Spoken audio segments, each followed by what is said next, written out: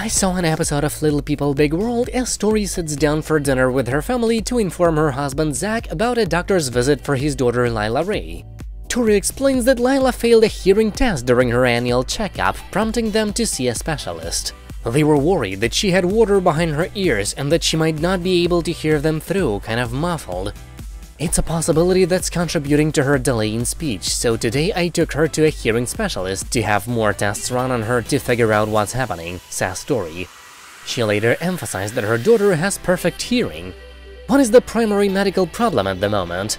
She's just slow in talking, Tori tells Zack and adds, the reason why she failed the pressure test at the pediatrician's office is because she has just an irregularly shaped eardrum, but there's no water. There's nothing behind her eardrums, asks Zack, to which Tori confirms that Lila is fine. I think it was a relief to hear that, yeah, she doesn't have a hearing issue, Tori adds. Later, Tori and Zack discuss getting Lila into a speech therapy center to help her deal with her development delays. Zack insists that because of Tori's experience, she can help her at home. Once Jackson starts full days of kindergarten, I think you'll have more time to work with her and do your teaching thing, not to pull it all on you, he tells Tori.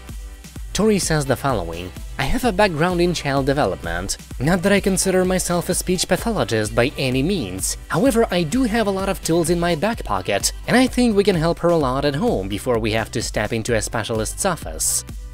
Well, good to know. Good luck, Tori. Good luck, Zack. God bless you, Lila, and the rest of the family. God bless my dear viewers.